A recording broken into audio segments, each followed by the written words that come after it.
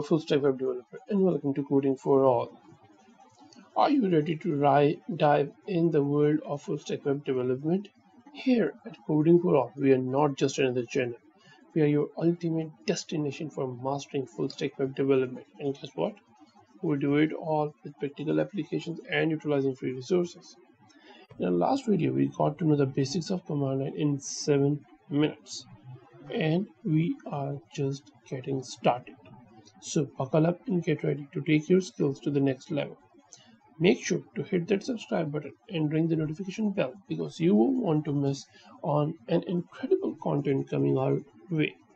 So what you are waiting for? Let's dive into the world of coding together right here on Coding for All. So before we start our lecture, I would like to share some hacking system that you can use to impress and afraid anyone around.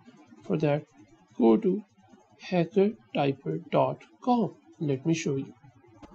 Once you are on hackertyper.com, just start typing something. Okay, so this is something that it appears to be like coding or hacking system.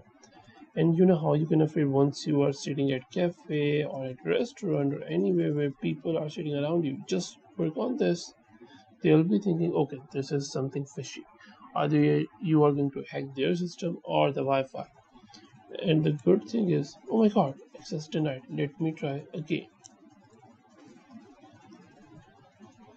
Oh, it is granted. So this is just to impress someone. So now coming back to our actual lesson, let's talk about the first command that we are going to study is list, also known as ls. So list or ls command, what it does, it lists all the folder inside a specific directory. For example, if I just open gitbash here, now we are at desktop and I write ls, enter, so it is going to show me each and every folder that is inside the desktop. But what if I want to target a specific folder and I want to see what is inside that folder? That is the point when another or second command comes into play, and that is change directory, also known as cd. And this is the command that will become handy. For example, if I want to open this test folder, what I'll do,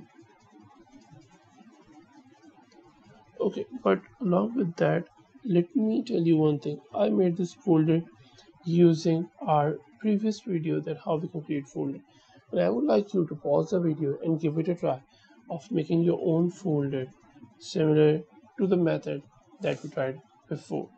Okay, now so cd test folder. Now see, we are inside desktop, and inside desktop we are inside this folder. Now let me show you another method because we are programmers. We don't want to write each and everything.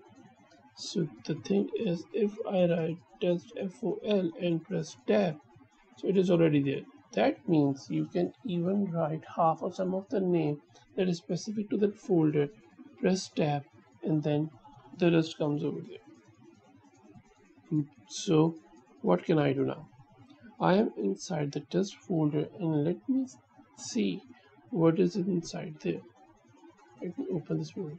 So if I write list over here using our first command, so yes, we are correctly and perfectly inside. We can see here that there are two folders present here. Now what if I want to go to another test folder? Pause the video, give it a try. How can I do that? Okay, so I hope you got it because it was simple. cd, another tab. Okay, so now we are inside this another test folder. Let me open that here so you can just tally the information if you are getting it correctly or not. We are, for now, we are just mapping out the path, nothing else. Now I don't know what is inside in the test folder, so I will write ls, and it is going to show me what is inside another test folder. It's another test or no another test. So is it yes. So what if I want to see what is inside another folder? How will I do that? Similar method. Enter. Now I'm inside another test. What is inside there? There is test. So I don't know what is inside there.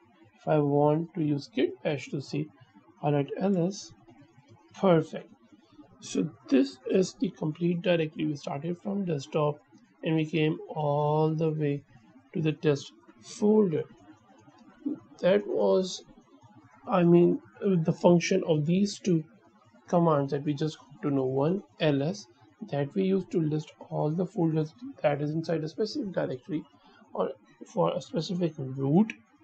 And on the other side, we got to know that how we can target a specific folder or directory to open, and for that we use cd command directory, change directory.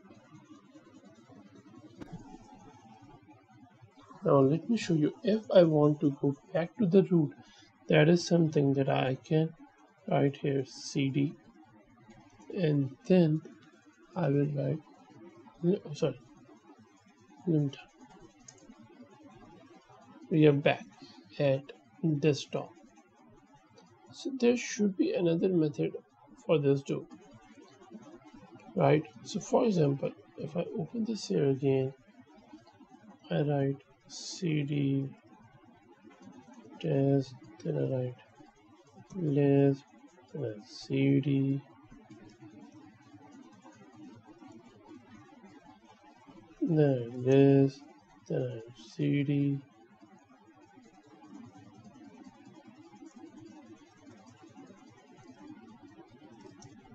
okay. So now we will be inside the test.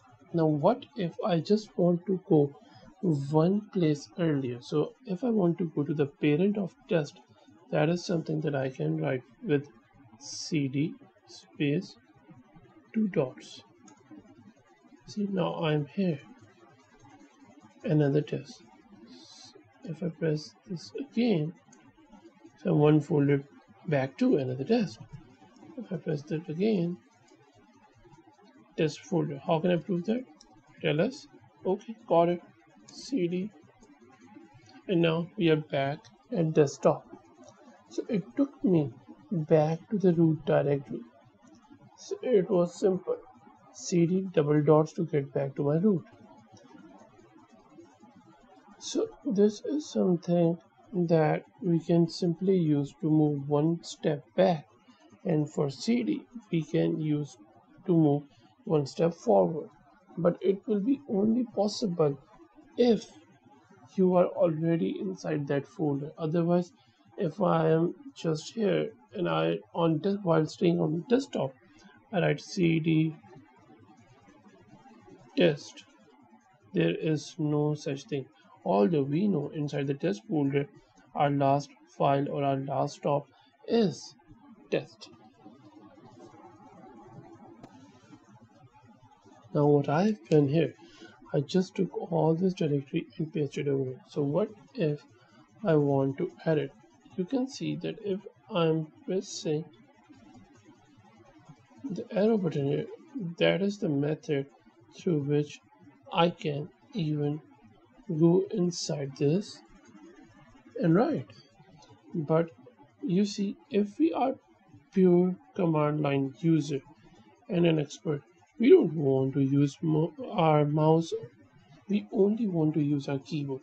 And for that reason, what we can do, we can press Ctrl A and it will take us to the start of this line, and if I press Ctrl and E, it will take us to the end. So you can move in between, that is what you can do. And just in case, if I want to clear out everything without running this, I will simply press Ctrl U, and that is at the end. What I did, for example, I do this again, and now if I want to clear it, I write Ctrl U, and that's gone. So this was all for this video. So I can guarantee that you surely would have learned and enjoyed in this video, where we got to know the basic of command line, the tricks of command line, some more command lines for us, and next time we will be learning to cover the directories, making directories, and secret folders. But before that, like and share the video and subscribe to the channel so we may learn and grow together. Until then, good luck and bye full stack web developer.